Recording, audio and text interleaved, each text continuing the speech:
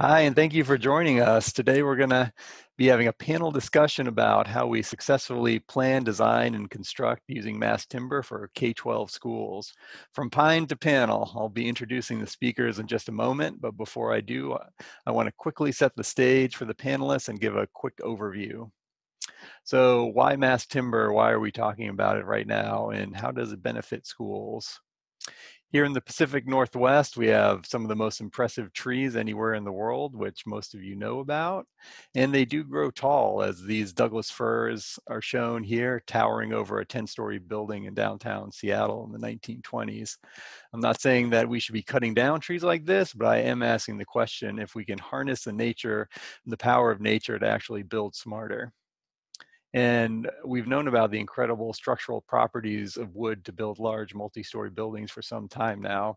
So what's different today? Why should we be looking back at timber to build schools for the future? Well, I would say in the last 10 years, the landscape of wood construction has changed radically in North America. We have a growing selection of different wood-based engineered building products like cross-laminated timber, dowel laminated timber, and even time-tested products like glue laminated timber are being used in new and exciting ways, changing the way that we actually think about wood design. And also changing the way that we think about wood on the construction site, how we deliver these elements, how we join them together to make really robust, beautiful structures. And then at the same time, the building codes have been changing as well. Recently, code updates are now created 3 new construction types that allow actually for K-12 school occupancies up to 9 stories in wood. And even before that, the existing building code allowed up to 4 stories of wood for type 4 construction.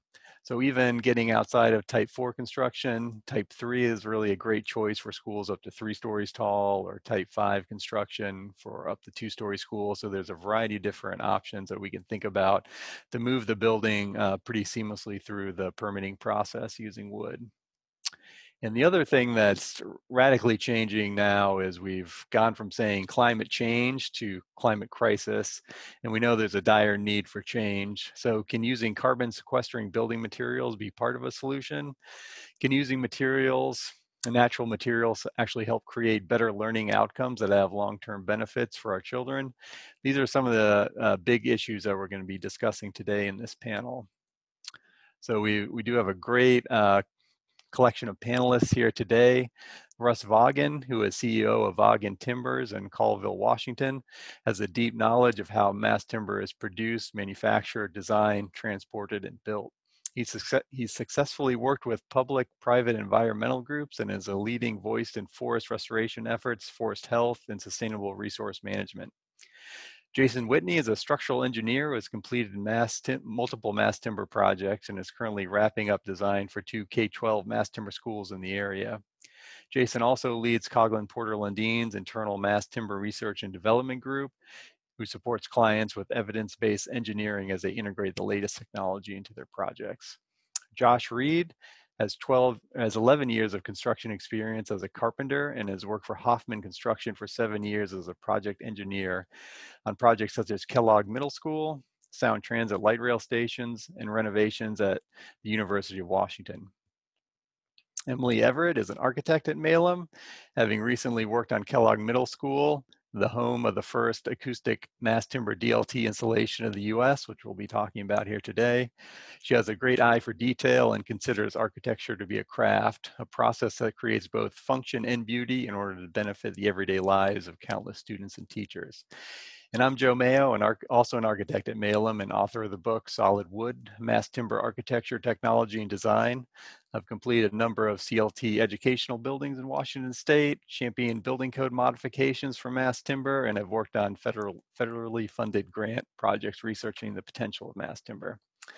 So with those introductions, let's move right into the content and get to some questions. So one of the questions that I feel like I hear more than any other is, will using wood and mass timber mean that we have to cut down all of our forests? I don't think that's true. And I have heard that actually using mass timber could actually have environmental benefits for forest health. And I want to ask Russ first to get the conversation started. And Russ, would you share a few thoughts with us here?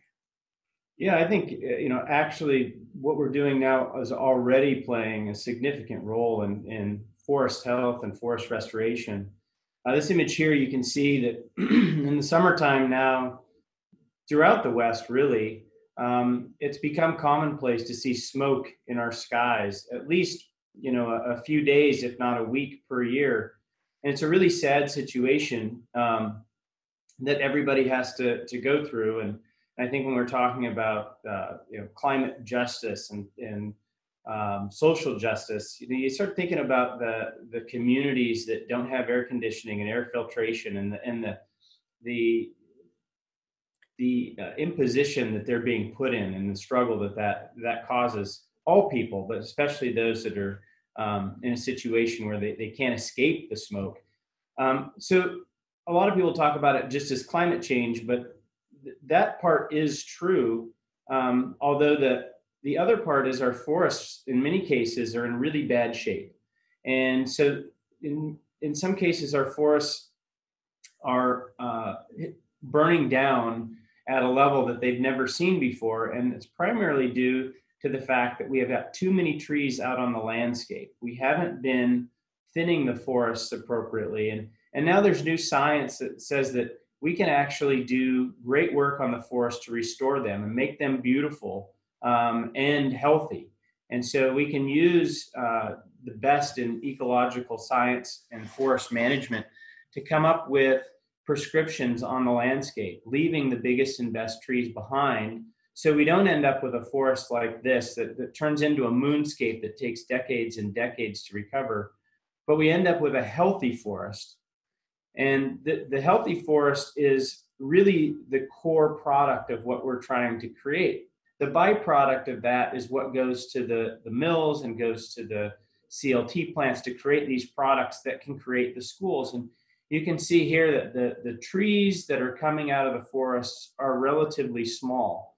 And the new technology that we have now, we can actually improve the health of the forest, take those small logs, turn those relatively small pieces of wood into large elements that architects and engineers can design and put into projects, and contractors can then build in new ways to create beautiful, energy efficient buildings that are using the best in science and product to create these beautiful schools. So in this image here, you can see that we take these small logs and they go to the sawmill. And in this case, this is Colville, Washington. My family's mill, Vaughan Brothers Lumber, is right next to our CLT plant. And then they cut that into 2x6s and 2x8s and 2x4s. And then we take that product and put it through a press. And that press creates cross-laminated timber, glulam beams, and glue-laminated timber panels. So we're actually taking the carbon that's in those trees and we're encapsulating it and embedding it in the product for the life of that building. For, if the building lasts 75 to 200 years, the carbon that was in that tree is going to be in that building for the life of it.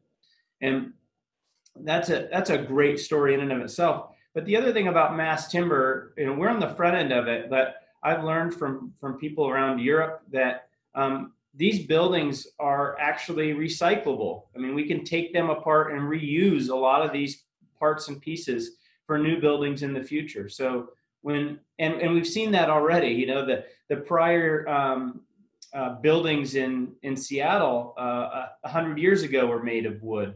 And so you see a lot of times where we're changing the type and use of the land from industrial to maybe residential, and we go through some of these old buildings and we reclaim these old timbers, and that people find a lot of value in those. And I can see a century from now, as we start changing the landscape and to start needing something different, that we take these buildings apart and reuse them. And that's the beauty of wood. It's a really amazing material. But if we also manage the forests in the appropriate way, we can have the best of all worlds. We can save the environment, save the planet, and embed the carbon in the product itself and have these wonderful buildings. Yes, that's really inspirational. And it seems like we do need to start thinking differently about the forest and the materials that we're using and how that can play into creating these wonderful environments for children. But what is it? So we know mass timber is a relatively new product here in North America. Um, from design and how we design buildings, how might it be different from conventional materials like steel and concrete? And Jason, as a structural engineer, I know that you're really at the forefront of this. Can you talk to that point for just a minute about kind of key considerations for mass timber design? Yeah, absolutely. I think the most important thing that you need to consider is you need to design and lay out your building for mass timber. So right from the get-go, you need to be thinking about that. So there are some key considerations to think about when laying out a mass timber building for a school project. One of the first things to think about is your construction type. We would recommend for going with a non-rated construction type for your project, say a 3B, a 5B, or even like you mentioned earlier, Joe, one of the type 4 HT, the legacy heavy timber type of building construction type allows for really simplicity of your structure. While you can build projects with different construction types that have a fire rating, oftentimes to achieve that fire rating, that 1 or 2 hour rating, there is some oversized material or connections need to be thought about in a specific way on how you deal with that and maintain fire ratings and even penetrations through those assemblies, especially if you're going to expose them. So start with construction type. The second thing we would recommend is really looking at minimizing your roof and floor panel thickness. The panels on these mass timber projects have a lot of fiber and material. So what you can do to minimize that thickness of material is usually a way to economize your structure. So something into the range of a 3 or a 5 ply or a 2x4, 2x6 DLT type of product. Anything thicker than that typically will yield inefficient results.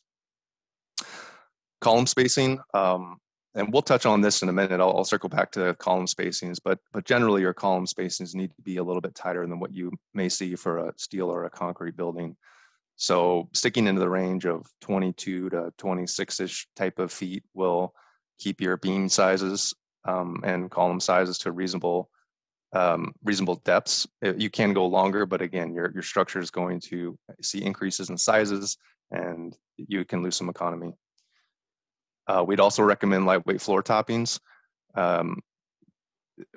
While you can do a structure and use a structural concrete topping with reinforcing, we would just recommend taking advantage of that, CLT material of the floor panel. It has a lot of strength and stiffness in it. So finding opportunities to use that system itself as a seismic diaphragm, and then just use a non-structural concrete, like a gypcrete topping on top of that would be our recommendation.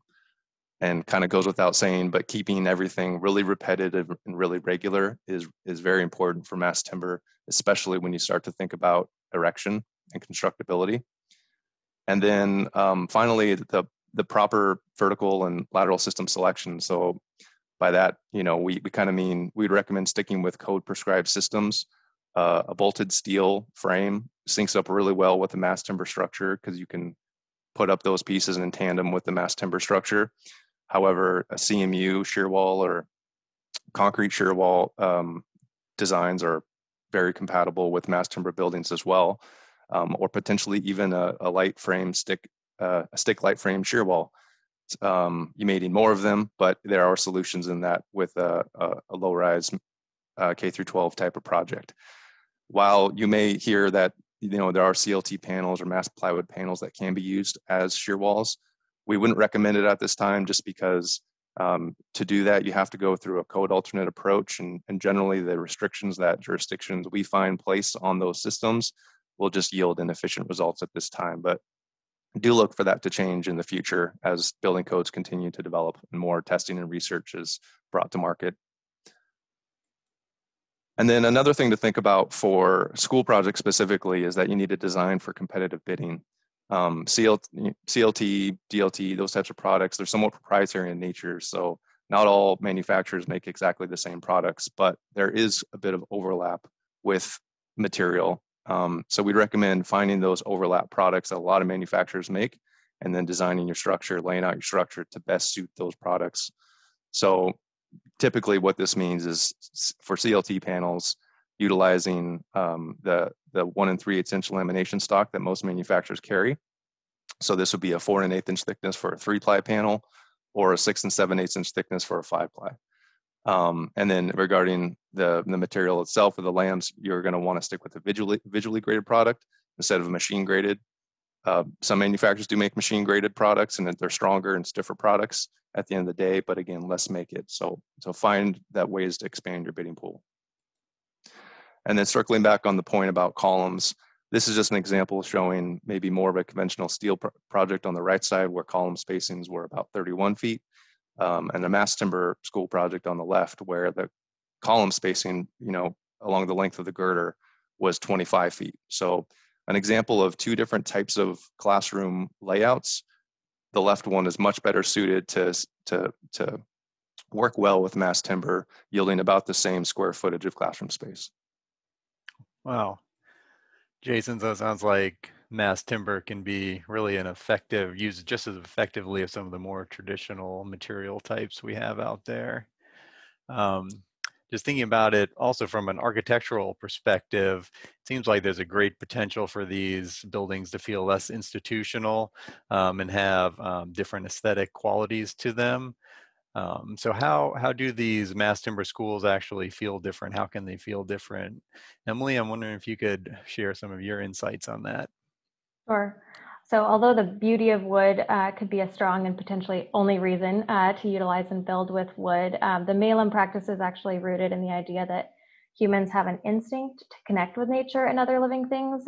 In fact, this is the definition of biophilia. So biophilic design, by encouraging nature in the space, natural analogs, or nature of the space, has been studied to actually support cognitive function, physical health, and psychological well-being of occupants. Terrapin Bright Green released these 14 patterns of biophilic design. And as we switch to the next slide, we've actually highlighted the patterns that are employed by simply using wood as a finish in the space. These patterns include connection to nature, which could be highlighted through simple placement of windows or creating a natural rhythm evoking a forest, as employed in the image of a shared learning space on the bottom right here at Wilkes Elementary School. And also, reports show that visual, tactile, and auditory stimulation of wood materials induce physiological relaxation. So if you pair this with the simple fact that wood is an inherently antibacterial product, I ask, is it not the perfect material for use in schools? So as you look at some images of our recently completed project, Lake Ridge Middle School here, I also ask, when looking at the screen, did you just take a deep breath and did you feel a sense of calm as you were kind of enveloped in all of this wood space between the DLT, the glulam panels, and all of these wood columns?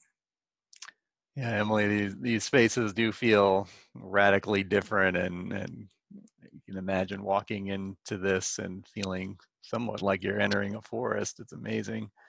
So to get to our next question, I'm thinking in the news recently, we've seen a lot of information about lumber prices fluctuating, and because schools often need to get a kind of a set price, I'm wondering, how does the commodity price of lumber does it have any effect on how we might cost effectively deliver mass timber schools? And Russ, I think you might be intimately familiar with price of lumber and how we can track that and utilize that best for delivering schools.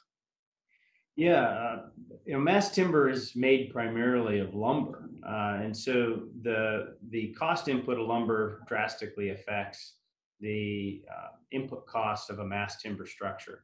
So as you can see here, this is just showing the different changes in prices over years, and we've been, since the start of the COVID pandemic, there's been a lot of disruptions on supply chain and logistics and all kinds of things that are leading to really high and erratic commodity pricing, and lumber is a commodity. So we've seen all-time highs in lumber price in 2021.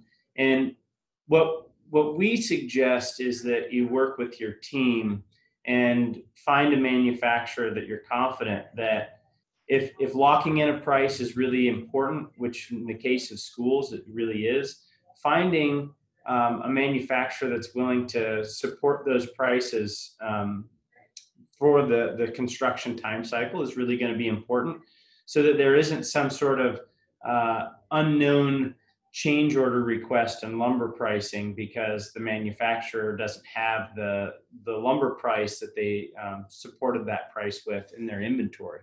And so I think that's important to think about when you're doing these projects. And then it's also something to where there's some information out there that we see, and when lumber prices go way up, we see it in the news, so it's easy to find the price. But you'll see that there's a wide fluctuation from $300 1,000 board feet all the way up to a few weeks ago it was over $1,500 1,000 board feet. Now it's going down quite drastically. So there's a lot of people that have been following this and saying, wow, lumber prices are high. Are we ever going to be able to build with mass timber or wood again? Well, it's already coming back down drastically. And it's just the nature of disruptions.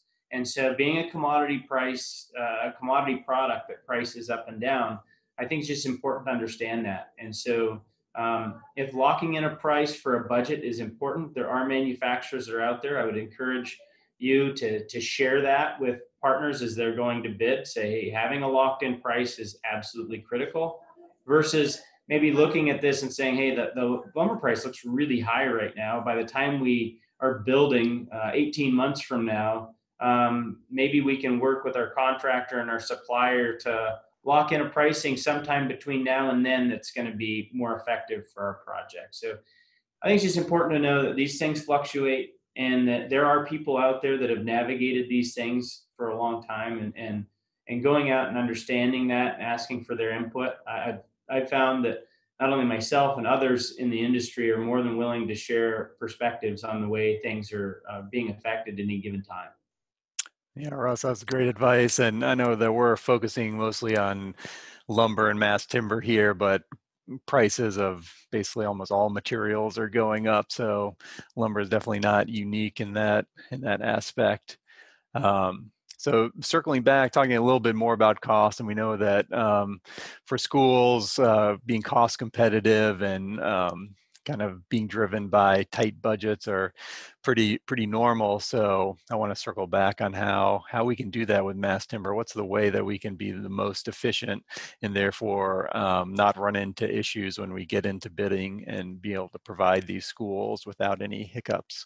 And Jason, I know you have a lot of experience on that, so I wonder if you can provide some additional insights.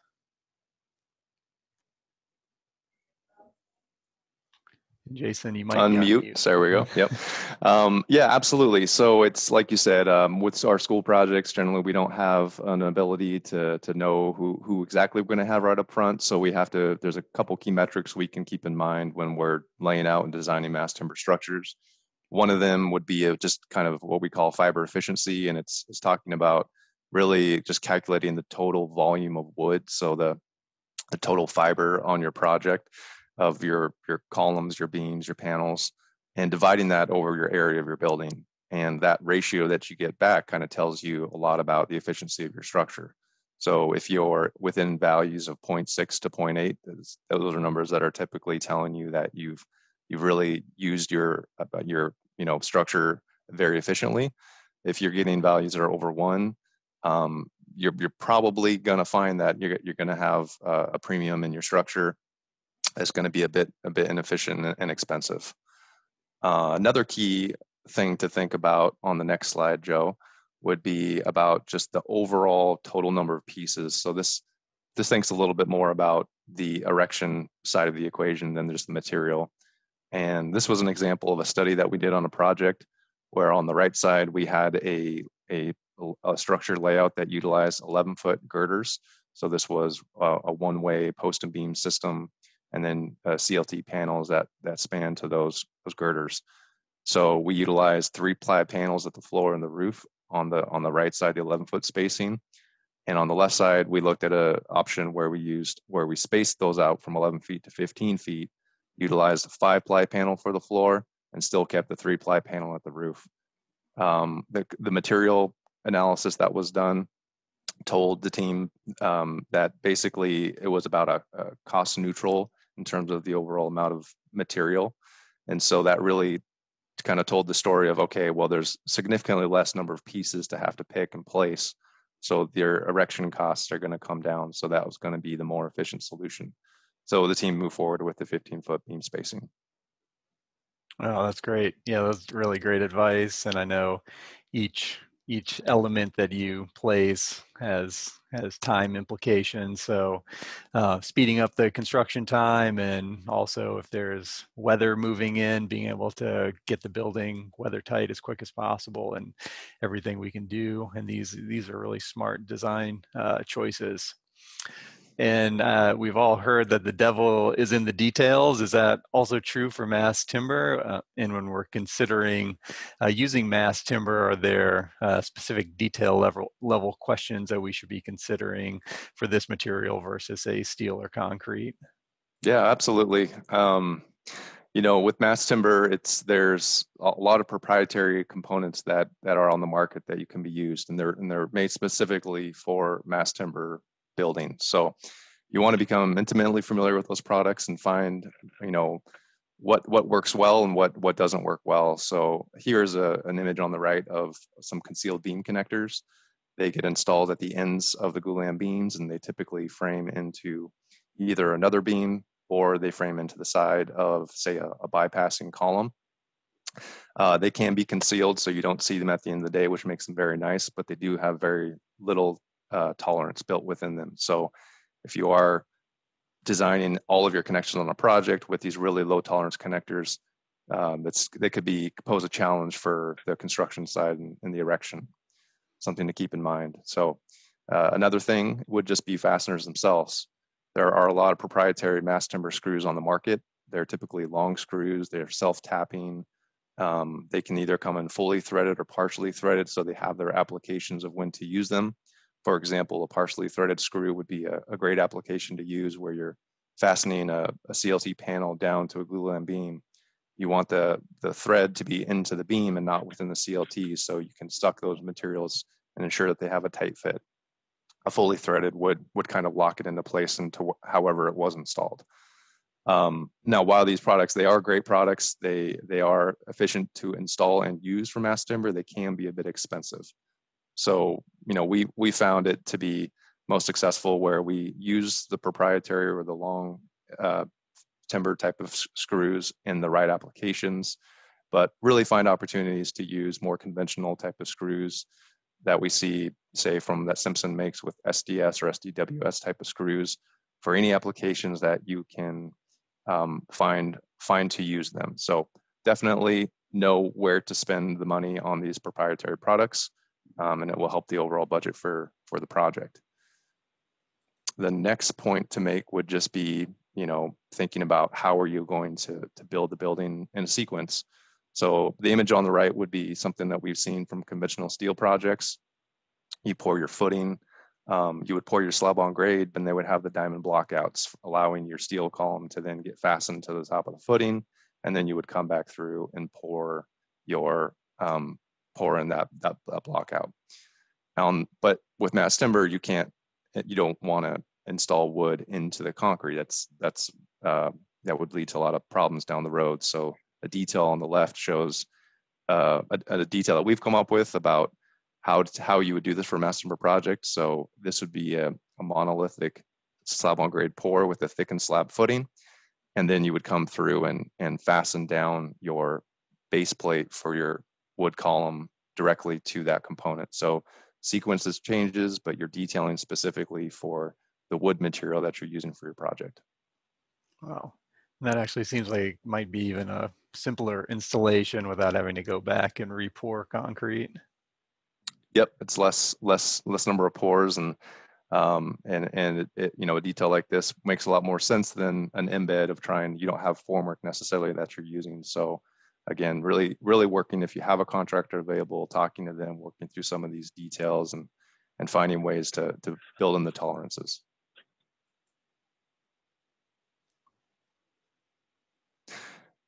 And Josh, I think you had a point here about the trades. Yeah, for sure. And when it comes to construction, the devil's definitely is in the details.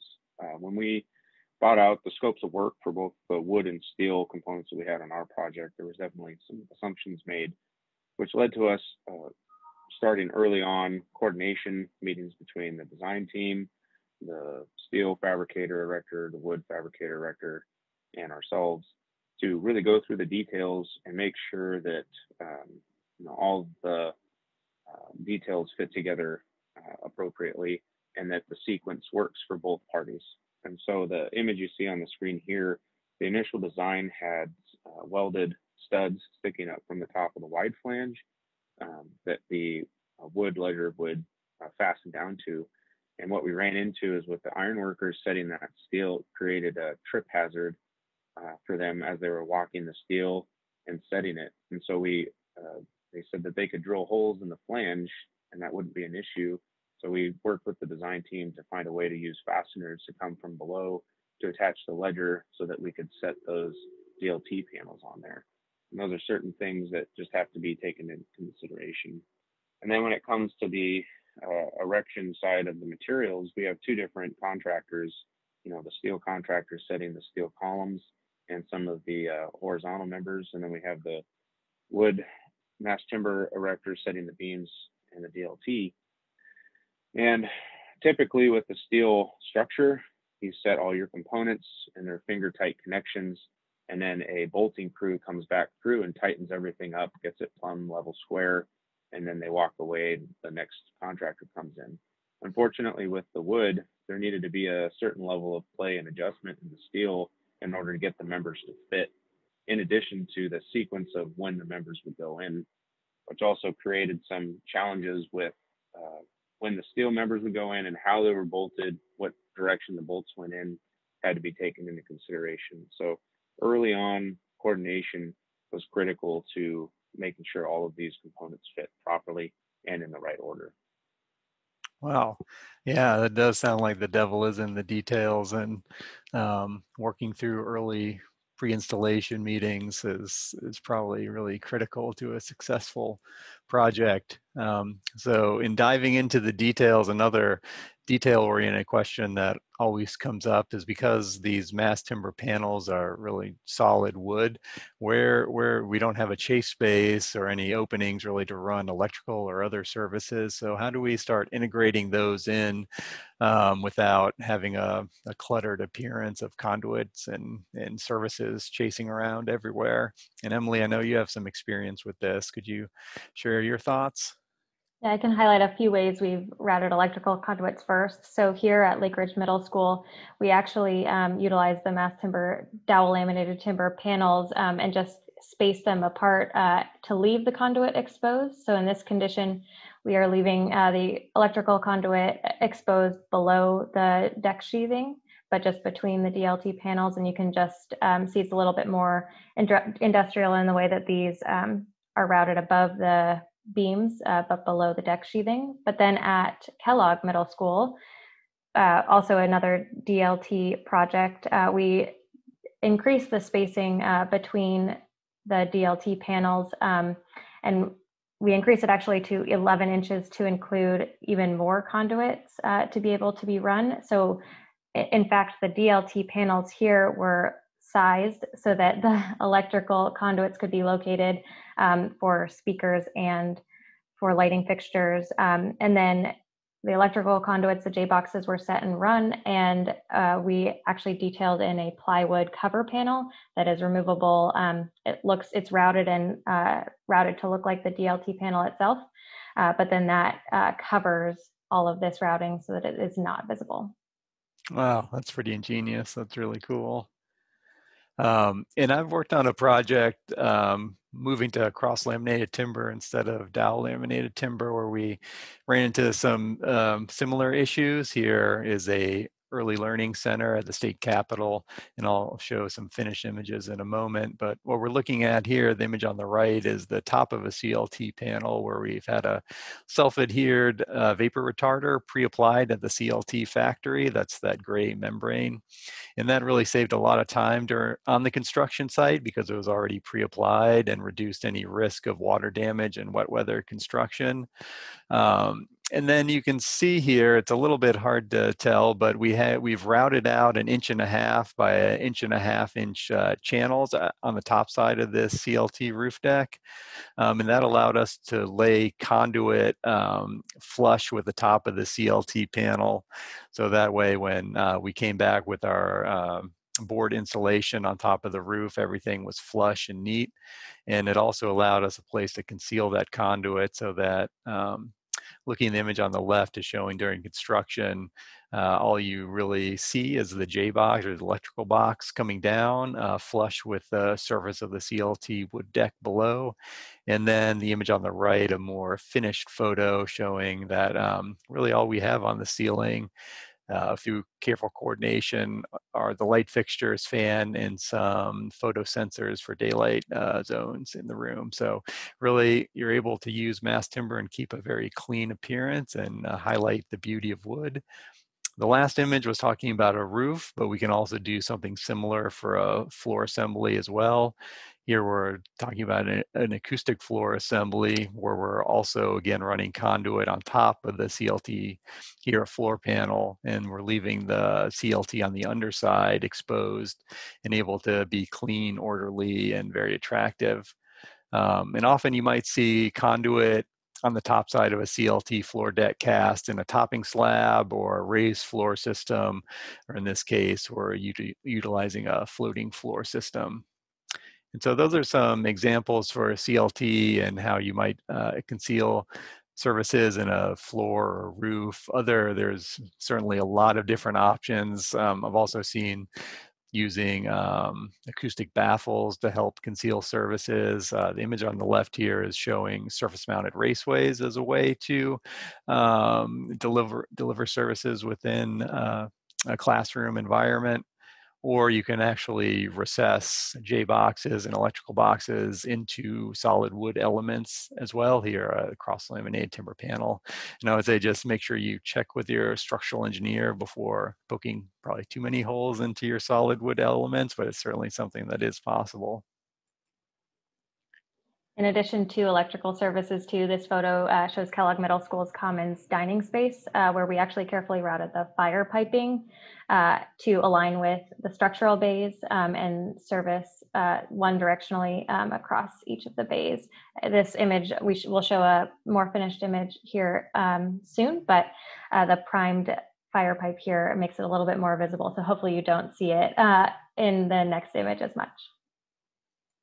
Yeah, that's great. That's what we've been talking about construction, but before we get to construction, we have to submit permit drawings to the jurisdiction. So just quickly, I'm wondering has anyone run into any issues with jurisdictional approvals when it comes to mass timber schools or other mass timber buildings? Generally, no.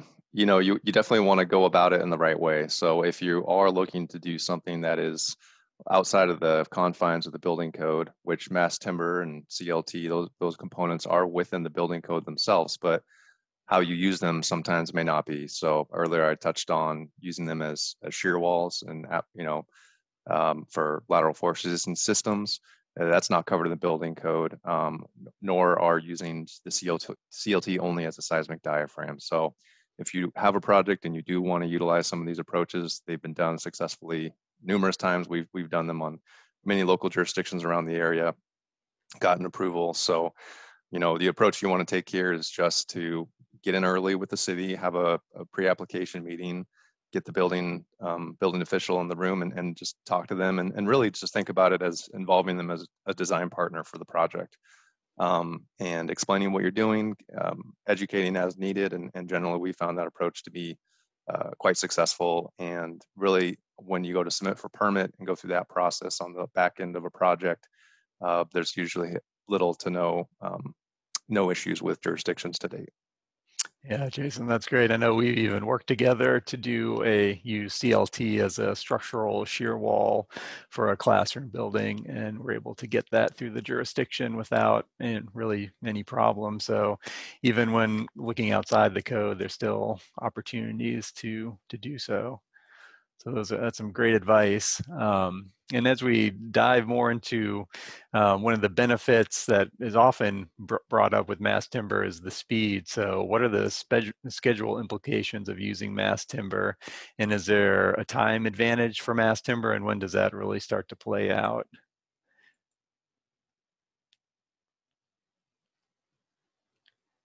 And Josh, I wonder if you could take a moment to share some of your thoughts with us. All day. So first of all, the collaboration is imperative. Before you start construction, you need to make sure that you engage the third-party inspectors.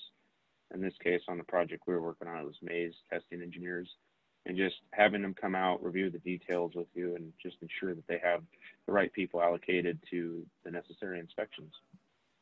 And then also early on, you want to engage both the wood and steel fabricator erectors like I talked about earlier. So looking at the schedule, you can see that Zone A was a steel truss structure with decking on top, and it was exposed to view. You can see that that started in July and got finished up in the first part of August. Relatively short duration for erecting the structure. But you also see later on Zone A paint and ceiling grid. In the gymnasium where Zone A is, that whole roof had to be painted. So if you tack on the paint duration and the erection duration, it's pretty substantial. If you go down to the Zone B and C erect glue lam of the DLT, it's a little bit longer for the erection, but because no additional finishes had to be applied, once that was set, it was done. We didn't have to have any painters or ceiling guys come in to finish the work. And so in the end, it shortened that duration and reduced the number of subcontractors that had to be involved with the work. And then looking at this video here, you can see that the crane in the foreground was primarily the wood erectors, and the crane in the background was the steel erectors.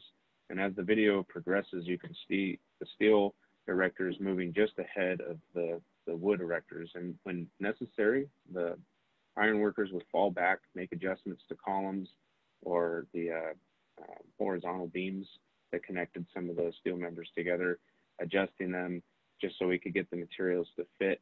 And it actually worked fairly smooth, working from the left side of the image all the way to the right. And then this photo here, it's a beautiful shot from down below as the DLT panels are being set on the glue lams. And you see it, they had those voids in there that we're using as mechanical or electrical chases. On the top side, this is the image of the zip system that was pre-installed on the panels before it came out. This was a temporary weather barrier system and a sheathing system all in one. And it really allowed us to speed up the process of getting the material in and providing a modest level of protection from the weather. But I would say it's important to coordinate with the roofing installer to have them come in as quickly as possible behind the complete installation of the roof and these infill panels to ensure that we don't get water seeping through any joints in the DLT system and potentially causing damage, in this case, to the insulation baffles in between those joints, or staining the DLT panels themselves because they are raw. They don't have a finish applied to them. And this is a good shot of the finished panel going in between the two DLT panels and having to be nailed off. And this kind of circles back to that discussion with the third-party inspectors and making sure they know what the nailing patterns are and how these systems are supposed to coordinate with each other. And then the other thing you'll notice too is this tape that goes down on the joints. This is an integral part of the weather protection that the zip system provides. And this system is pretty good for, minor rain events and whatnot, but I would not suggest it for long-term weather protection. Oh, great, Josh. That was really great information. And I think right now we've been talking about Kellogg Middle School and the installation of DLT. So right now we're going to dive a little bit deeper and do a mini case study. And Emily, I wonder if you could talk us through the project a little bit in more detail. Yeah, of course. Kellogg is actually a 152,000 square foot middle school in Shoreline, Washington. The overall building is a 2-story E occupancy and type 2B construction where we only have mass timber at the roof. So if you see on the left image here, the north-south green bar of scope, that is the DLT at the library at Kellogg. And then the right image shows DLT expanse from entry to commons in this east-west orientation green area here as well. So in design, the intent was always to create a wood cap on this space, really just feeling like you were encapsulated by this wood above. And the wood cap would sit above this ribbon of punched window openings. So this is our initial rendering with the design intent. As we go to the next image of a more finished view of it, you'll actually see with the window shades up, we also are able to get views to the treetops beyond. And since we've already talked about the electrical chases and the fire piping, you can now see how they hopefully have kind of gone to the back of this image and are less visible now. One more image I'd like to share is actually of the DLT much closer at the library, where it is actually just a 1-story space. So you're a little bit closer to it here. As Josh was saying, the DLT panels, the dowel laminated timber panels, are raw in both instances at Kellogg Middle School here. So you can see the differences between the Doug fir glulam beams and then the spruce pine fir DLT panels, and as they age, the coloring of them does get to be more monotone. Great, thanks, Emily. And I know we've been showing it here, and a primary consideration for even using mass timber at all really early in design is that you want to leave as much mass timber exposed as possible. What are the other architectural considerations for exposing mass timber? So going back to this library slide, for example, in a library, you actually have high acoustic properties that are going to be needed in that space. And if we also think back to the commons, acoustics is really an integral part of what makes you able to expose the wood in the space. So especially at Kellogg Middle School. If we go to the next slide, you can see all of the dowel laminated timber profiles that were available to us when we were in design. These are the profiles by StructureCraft. And many of these you could potentially seal. So I know that we have said that at Kellogg, the acoustic square was the one that was used because of all of the ins and outs of the profile. We did not seal, or you can't really effectively seal the product, so it is left raw.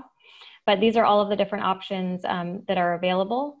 The 2 acoustic profiles, though, were of interest to us for the Kellogg Middle School projects in order to utilize these 2x laminations. You can see here in this image a close-up of the 2x laminations with the paper-faced bat in between, and then the little diagram of how it is doweled together. This actual acoustic profile was able to be rated at an NRC of 0.7, which is pretty similar to a standard acoustic ceiling tile. So in the library space, completely adequate for what our needs were. And as you can see here, this is the beautiful photo of really just being capped in wood, and the library was located where it was so that it could be, you can see through the ribbon windows right out in the treetops. So I said acoustics was one of the most important parts of getting DLT on this project. And I will say, though, that we actually started with the assumption that we were going to be utilizing CLT and glulam beams. And so actually with the work of Hoffman, we were able to look at a couple of different options. Of course, we want to expose this wood. That was the main intent, you know, keeping it a sense of place in the woods. But if you utilize CLT and glulam beams, then we would actually have to include also an acoustic cloud ceiling to accommodate the acoustics of the space. So if you can imagine a really loud commons dining eating area without any acoustics in that space, it would be really reverberant and potentially really loud. But you can see the price there for the CLT and glulam beams was on the higher end. We also had Hoffman look into what it would look like to go to a metal deck on steel joists, but then have an acoustic wood ceiling. So still wanting that wood finish. And of course the finish itself, when you're adding all parts individually, ended up actually costing more. So that is how we ended up with acoustic DLT, the newest product at the time that was available that could have an NRC rating and still get that finish of wood. So keeping one product or one as a structure and acoustics and finish, that is how we were able to see the value of DLT and continue along with DLT on the Kellogg Middle School project. Oh, that's great. I know there's going to be other products coming on the market that have acoustic properties as well. But just circling back to, we talked a lot about acoustics and DLT, but what about acoustics and CLT or other mass wood systems?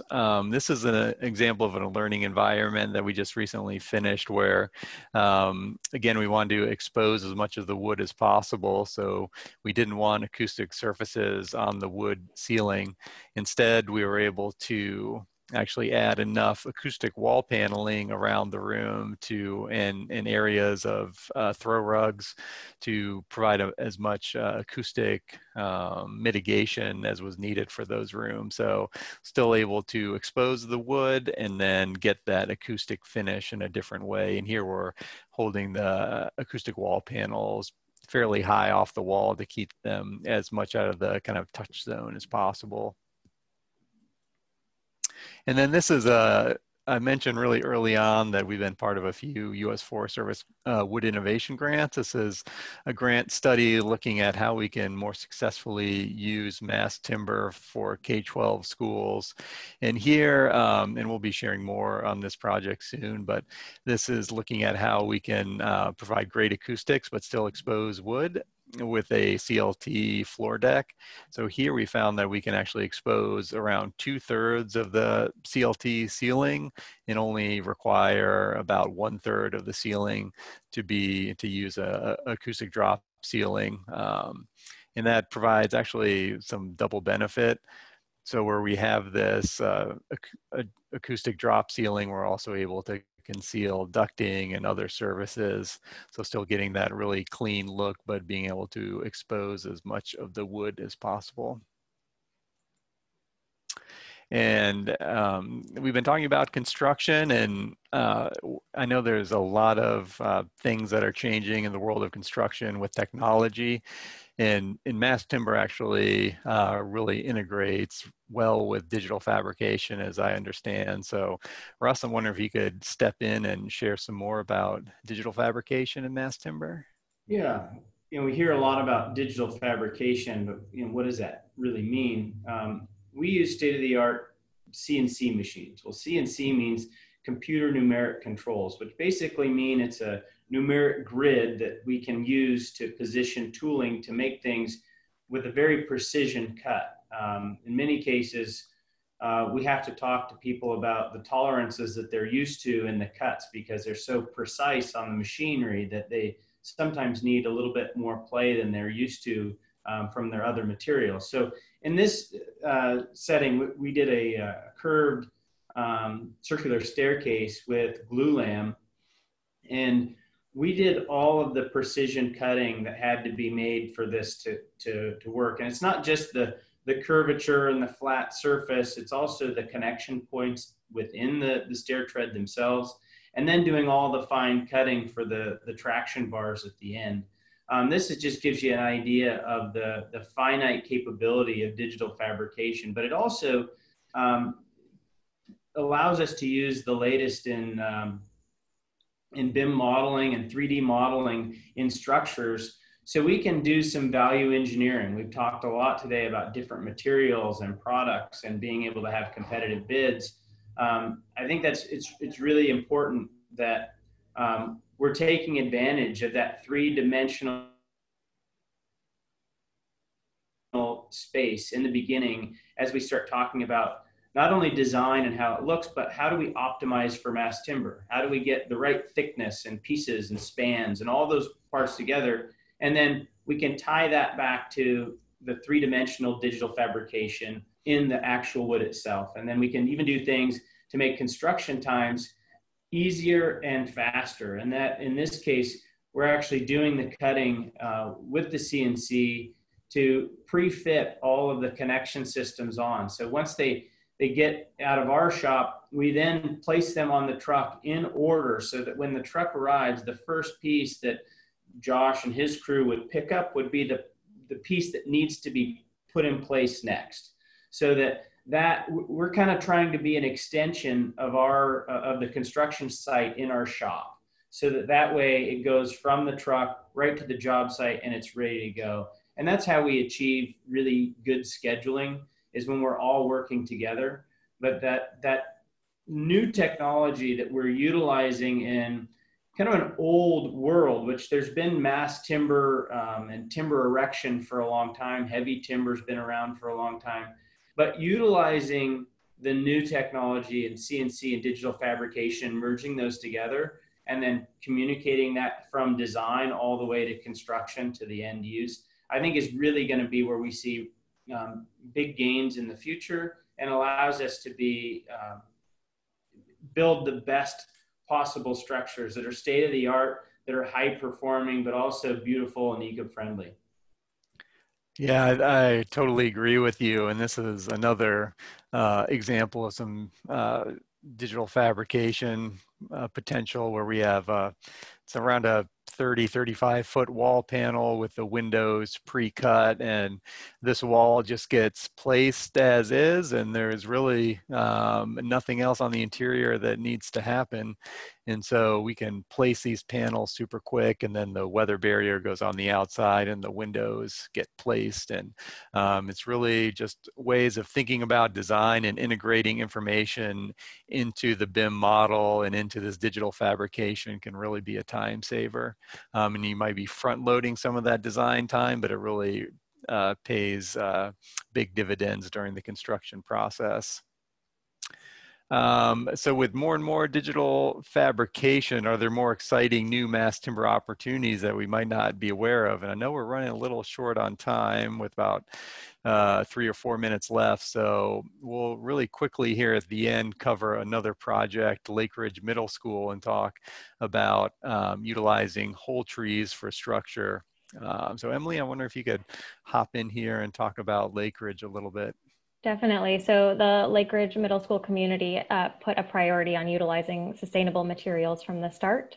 And actually on site, they had these beautiful groves of trees that really couldn't be avoided in placing the new middle school. So they actually enlisted Whole Trees, who is really an expert in mapping, 3D mapping, cloud mapping forests, to actually be able to cut trees down specifically for column locations within any given building. And they actually came out to site and mapped trees on site for repurposing them. And so if we go to the next slide, there were a handful of trees. Actually, they were able to, the whole design team, you know, with enlisting the arborist, structural engineer, Whole Trees, of course, demo contractor, and GC, for instance, all got together, and they were able to highlight 29 trees on the site that were able to be felled, but for repurposing within the building. And these were Oregon white oaks, which would be chosen for exterior purposes, scarlet oaks, and sweet gum trees.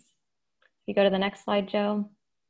These were actually sent off to a partner in Washington. So everything was done within 200 miles of the site, sent over for processing, well, visual grading, processing, and fabrication. So each of these trees was debarked by hand, sanded, given a borate treatment for mold and mildew. And then the interior columns were also then kiln dried before they were returned to the site. This is an image of all of the, of some of the columns from above that were cloud mapped. So KPFF Seattle, as the structural engineer, actually utilized these point clouds to determine the capacity, the structural capacity of each of these columns. And then if you can continue on, Joe, the detailing was also very specific per location. As you can see, each column then has a different shape, and architecturally, we were wanting to make sure that the 6'8" minimum branch height would be maintaining the proper head height and protruding object clearances. All cutting, kerping, the connection hardware was installed before shipping, as Russ was noting in his previous couple of slides. And so that really, when it was sent out to the site, it's really just a kit of parts assembled already and ready to be installed on site. And each of these columns actually stores an average of 1,000 pounds of CO2. And so if you can imagine all of these being brought back to the site, as you can see here, this is really the use of actual tree members as columns in their most kind of original organic form does create a bit of whimsy and really grounds the design and potentially encourages a sense of place, since these were harvested and then brought back to the site. Yeah, they look, I mean, wow. It's like a piece of artwork within the school. They're really beautiful. So that's our last slide. Besides, as we wrap up here, we've been collecting some quotes from projects that have finished that are mass timber, and I know there's oftentimes a lot of hesitancy about exposing wood in schools for fear that it might get damaged, but that hasn't been the experience of this project team, and we've really gotten some great feedback from clients about using wood and how that changes the interior feel and how people actually react to those wood surfaces when they're actually occupying the buildings.